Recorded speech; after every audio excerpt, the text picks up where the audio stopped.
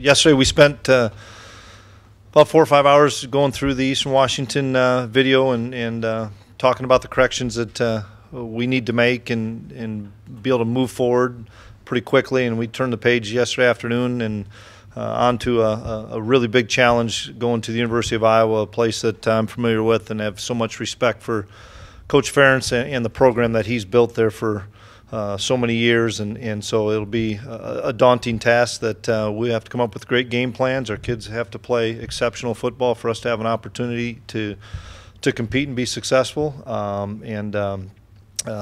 Make no mistake, I think this is the best, since I've been here in the 5 years, this is the most complete team that the Bison will face. So with that, we'll open up for questions. How you come out of Eastern Washington? Looks like you may have an update on injury status for the game on Saturday. Yeah, I don't until tonight when we get out to our first practice. But you know, there's some guys that are pretty banged up that we'll find out through today and tomorrow how much those guys can practice. But I'll know probably more. If not tonight, I'll know more tomorrow. As far as pass defense, is that something that you guys are going to look at schematically, or can that be cleaned up with technique? A little bit of both. Some of it was technique, some of it was the rhythm and tempo that those guys, how fast they were going with their plays. Some of it was some backups that we had in there that didn't know quite maybe what the coverage was compared to some of the older guys. But we need to shore that up, and more we need to shore up the scramble issues that we had. You mentioned on Saturday you had extremely tough first 2 games of the season going into this Iowa game, and kind of the exhaustion level that might be there. But how much have those games prepared you just in being able to see the intelligence of your football team and the level of comprehension that you have out there? Well, I think the guys that have played, you hope playing 2 games that those guys will learn a lot and maybe not make the same mistakes. I think the downfall, the negative part of having the 2 great competitive games is we didn't get a chance to see some of the depth, and that's obviously something that we're going to need as we get into Valley play as the season goes along. And that's something that we're a little bit nervous about, is we've played X amount of guys on defense and X amount of guys on offense, and probably not going to change a whole lot this week. And we'll hopefully get a couple more guys playing, but it's tough when you have a tough non-conference and you're trying to find ways to win games, because it's so important to win those interconference battles to make sure that for whatever it is long-term that you have those W's under your belt, that it probably affected us in the fact of developing depth.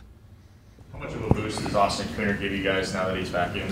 Well, I think supplies us with so much versatility, because he'll play center and he'll play guard, and which spot he starts at, which spot he finishes at, we'll figure that out this week. But I think it'll maybe give some plays off to maybe Tanner, who's done a phenomenal job. Tanner Volson's played 2 really good football games. Probably give a few plays off to either Jack or Zach inside, so that we can be maybe a little bit more fresh as the second half goes on. Coach, you mentioned Iowa's probably as solid as a team you've seen. How about Beathard? Where does he rank? Well, I haven't seen him, first up and close, but I know he's a real heady kid, real cerebral, really good athlete, makes all the throws, knows their system inside and out, and he doesn't make the mistakes. That's the one thing you notice is it's a typical Coach Ferentz coach team. They're not going to beat themselves, and so with that being said, we have to eliminate some of the mistakes that we've made to give ourselves a great chance. But Beathard's an exceptional football player. Coach, how do you think Easton played Saturday? I thought he played really well. I was so pleased with Easton, and I think he grew up a little bit on Saturday under some adverse conditions and things that were going wrong, getting us into a lot of really long yard situations where he was able to bail us out a few times. I thought the 2-minute drive to get us the field goal, he played exceptionally well. There was probably one throw that he wishes he had back, ended up being an incompletion, but he managed the game, he managed the clock, and I thought he showed great leadership out there. Do you bring up the win streak at all against FBS teams as you prepare for this? Don't even know what it is. Chris, the penalty yards, is that something flow of the game that just happened, or is that you got? Well, we have to clean up penalties, no question. There's some penalties that are aggressive penalties that are going to be called based on whatever happens. And then there's other penalties that we have to do a better job of, without a doubt. But I know this: we don't win 5 national championships without the same blocking scheme we did on Saturday. And I'll just say that I think we're blocking the same way. It's just maybe a subjective how you want to see it. Is it a chop block? Is it not? And we haven't received any word back from the office on if they were or they weren't. And if they were deemed that they were, then we have to do a better job of making sure that we get our head across or get into the 10-2 position. And if they're not, we're going to keep doing what we're doing because it's been successful for the 5 years that I've been here, and even to the fact of we had one called against us, and I didn't think it was a chop block either. Coach, this is the year of the wide receiver. You had Cup.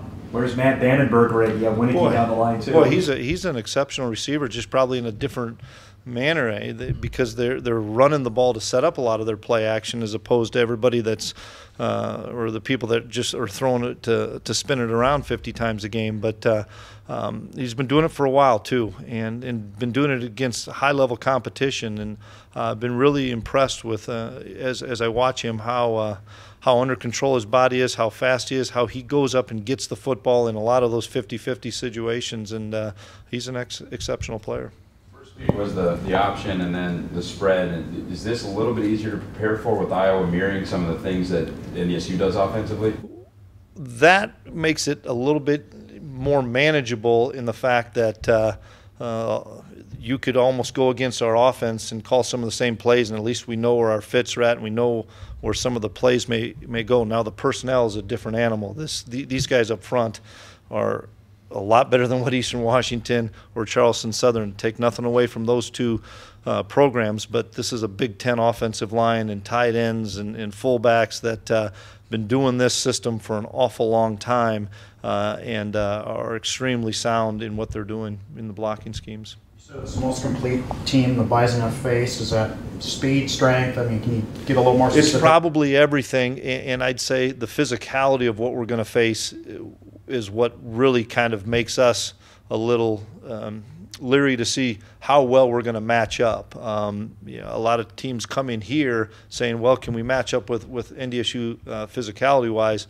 Well, we're going into a Big Ten game that isn't a spread Big Ten offense, that is a under center, eliminate the quarterback run game. You know, you're not getting all the things that other teams are showing you from a quarterback run game. It's here, we're going to line up and we're going to run right at you and we're going to knock you off the football, and can you hold up? And the first two opponents that they've played have not held up, and so that's alarming to us because they're playing, decent football teams that can't hold up. So how are we going to be able to hold up with our front seven? We've just given, another overtime. You guys were on the field a long time on Saturday, a lot of nicks and bruises, and then, travel day as well. Well, take care of your body. Get your rest, eat right, and get yourself in the training room, do all the things you need to do. But in the same respect, we are still seeing this long term and saying we have 3 weeks to improve as a football team. This game is a big challenge. Plus, we have an open week, and then we get into our conference play. So some players need to emerge. Some players that are playing okay need to play a little bit better. Some players that we haven't had to utilize yet are going to have to be able to step up, because over the next 3 weeks we have to find some more depth. It may be a lot of practice reps for them and maybe limited game reps or more special teams reps, but we have to improve as a football team, not just this week, but over the next 3 weeks before we get into the heavy league play where we're going to have 8 in a row. And we know that you're not going to feel great come Monday and Tuesday after those games. Can you tell us what you've seen out of Lance Dunn in the first 2 weeks and how he fits into this offense for you guys? Well, he's so much more confident this year in seeing the holes and understanding what his keys and reads are. Coach P's done a phenomenal job of making sure Lance knows exactly what he's looking at pre-snap as well as post-snap when he's getting the football, and he's hitting the hole extremely hard. And I've been really, really pleased with how Lance is running the football. And this is a big game for Lance. He's going to go back home and be an hour and 15 minutes from his family, and I know he's excited about the challenge. Is there any benefit to having this week 3 of the season, or is that more of a detriment that you don't have this earlier in the season? I think you could probably make a pro and a con for both. So it's when it's laid out on the schedule, and we're going to go play it. Did Iowa look at Lance? Do you know? I couldn't. I did help recruit Lance, but I don't believe so. But I don't remember.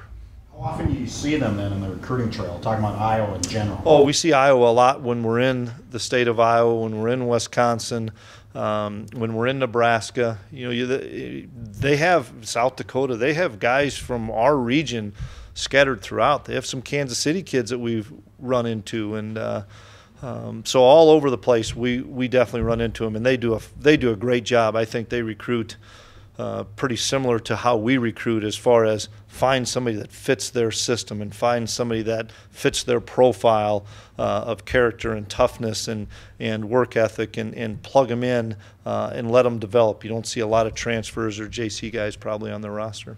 Where does Desmond King rank for guys that you've had to prep for him? And what does he make you guys do as a coaching staff? Well, he's an elite corner without a doubt, and to me, he reminds me a lot of Marcus. And maybe you say, well, that's maybe not saying Desmond King's not very good. Well, Marcus Williams is a pretty good NFL corner. Let's not undersell Marcus. Unbelievable ball skills, similar to Marcus. Unbelievable instincts of being able to see things before they happen, and that's where Marcus, I thought, was so exceptional. He sees the split of a receiver. He knows what could be coming. He sees, the route as it starts to develop, and he's able to jump some things. I'm so impressed with him. He's always around the football, and if he is around the football, he finds a way to come down with it. This team played on New Year's Day in the Rose Bowl. When did you start watching tape on these guys?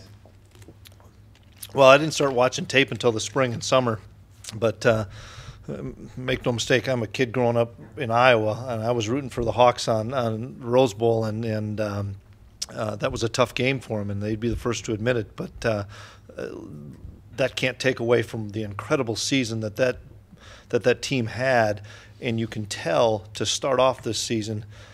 2 things: how much confidence these guys are playing with because of the success that they had, and they're playing with a chip on their shoulder. Okay, we didn't play well to end the season, but we're going to try to get back to that same stage they were at this past year. And I don't see a reason why they're not favored to win every game the rest of the season that they play, because I don't know how their schedule lays out, but in that Big Ten side that they're on, I think they're the best team. Is that your team growing up? You want to be a Hawk? I think everybody that was in Eastern Iowa probably wanted to be a Hawk, Jeff. And when I was growing up, Hayden Fry was the head football coach, and it was pretty cool. I remember as a kid going to Iowa football camps and running into assistants Dan McCarney, Barry Alvarez, Bill Schneider, Bob Stoops, and Kirk Ferentz, and those guys were on the staff. That's a pretty potent group of coaches that went on to have pretty good success, and I learned a lot from them as a young player. Coach, Kinnick Stadium, at the end of the day, I get it's just another field, but is there extra excitement to get into an atmosphere like that? I think it'll help us moving on to other games that we're going to play this year. That it'll be a great environment for our players. It'll be something that they're going to remember for an awful long time. It's very similar to our place in that the fans are right on top of you, and there's not a lot of movement or room behind the benches, and that's something that is, I think, the best thing about college football is when you have the benches and then there's fans right there. When you have tracks and a lot of space between it, the fans can be away from you. But this is a great venue to play in, and I know our guys are going to be really excited about the opportunity. Did you see the growth in your defensive backs that you wanted to see out of the Eastern Washington game? Well, I hope we learned a lot more than anything. You learn from making mistakes. You learn from going against good people, and that's what I want to do. Is I just want to continue to learn. We're going to continue to grow throughout the whole season. You hope we play better pass defense, but I also know what we did last year early on the season compared to late in the season from a pass defense standpoint. We've got a phenomenal defensive back coach in Joe Klieman, and I know our guys are going to continue to improve on a week-to-week basis. more than anything, we just need to learn from our mistakes. The numbers actually got worse for the pass defense, oddly enough, as it sounds, when Cup went down. Did you guys have kind of a specific plan for Cup that got thrown by the wayside when you got injured? We had a plan for Cup, absolutely, and I think it probably took their quarterback and said, great, I'm going to spread around to 5 guys, as opposed to having my first read of being Cup, in which, whether we were trying to take him away or not, you just can't take that kid totally away. But I think they probably settled into more reading their progressions and hurt us on some stuff. But, you know, once again, we'll move from that game and talk about Iowa, and we'll make our corrections. Call Gene, you know, hey, buddy, old pal, can you help me out?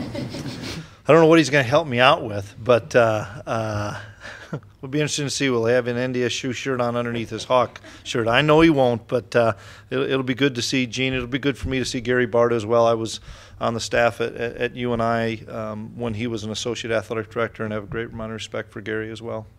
Chris, is this game good for college football? Because the Big Ten says it's not. No, I think it's great for college football, and I don't care what the end result is.